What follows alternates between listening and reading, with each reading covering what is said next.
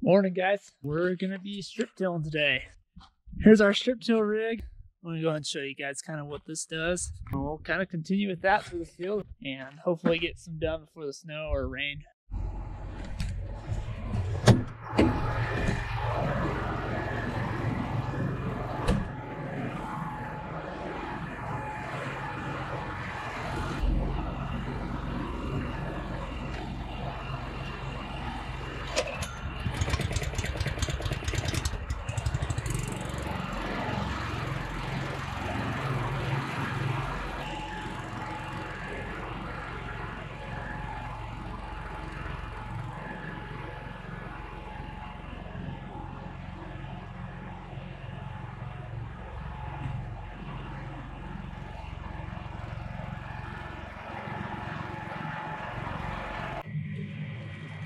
So this is just an 8-row strip tiller. It's a Gladiator kuhn. We really like this one. We used to run anhydrous on it last year. We decided to go ahead and switch it up and just go to 32. We felt that we were getting nitrogen loss because of the anhydrous, that it would not seal very good and leak up, and so we'd actually lose it to the atmosphere. So we kind of figured that it would be a little bit better to go with 32. Handling wise, we already are set up for 32 for the planter. You can see the helicopter tanks here. Those are 300 gallons each, and we always use this on our planter. So in all scenario, I'm watching, do you guys run strip till? Do you like conventional till? Any preferences, why or why not? I guess we changed because the amount of passes that we were making and how dry we were making our soil. When you only get 12 inches of rain, moisture is a big key to us. It's definitely a limiting factor on yield. So that's kind of why we decided to switch over, and also just to save on money on having to run a disc across. Alright guys, I had to jump off the strip tiller for a little bit. I'm actually going to load some alfalfa hay here. So a big crop of ours is alfalfa or hay. We do have a lot of dairies in our area, so we feed a lot of it to dairies or even just cattle yards, feed yards. What I'm loading today is going to be dairy hay. So you'll be able to see kind of what it looks like in the process of loading a semi. With the alfalfa, it's different source of income, and we get to cut alfalfa 4 times a year. So that's nice because we get kind of a constant income.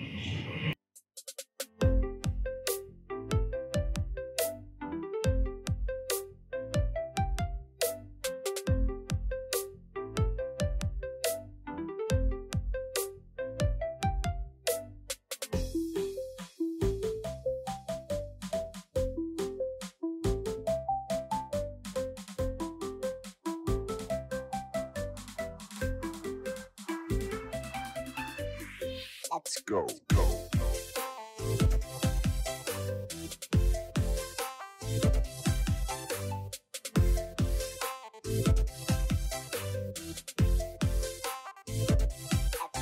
Go.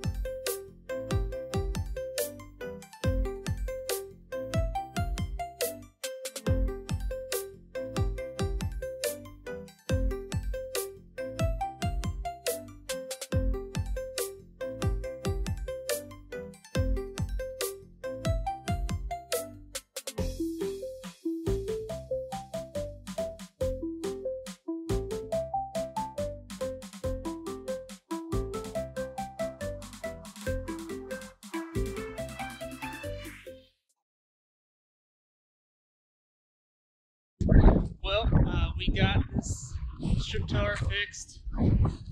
What happened was actually this lock bolt came off on the other side here, but so this cleaner actually was starting to come through. So luckily we didn't lose this disc, and we were able to find the cleaner. We just had to go look through the field and everything. Luckily we got everything fixed. I just got about 20-30 acres to finish up on this field, and that might be it for strip tilling this year. Just kind of check things out. First thing first, just make sure everything looks all right, and then we'll get going.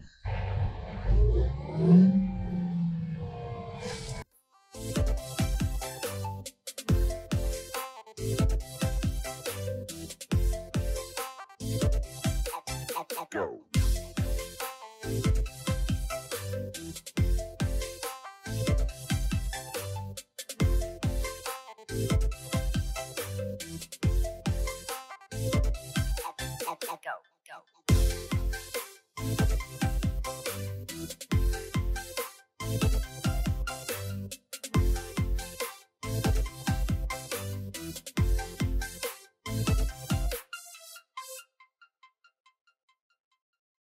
Got done with the strip tiller. That's all finished up. Now it's time to get this bad boy all ready. Made sure to have any leaks from this winter. That's always a fun thing. Luckily, it winterized really well, and so I didn't have to worry about anything. So we're gonna go ahead and grease this up a little bit, get it ready to roll.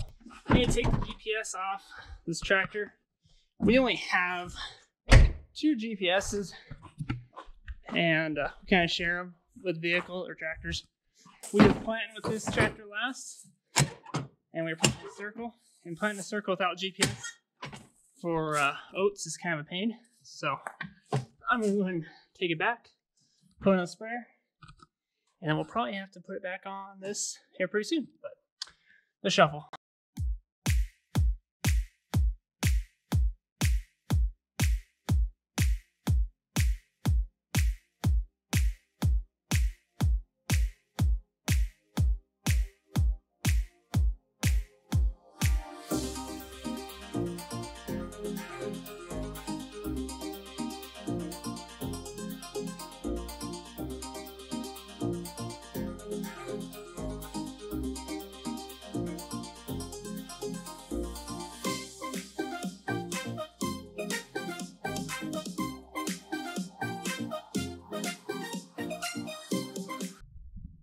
Ta-da!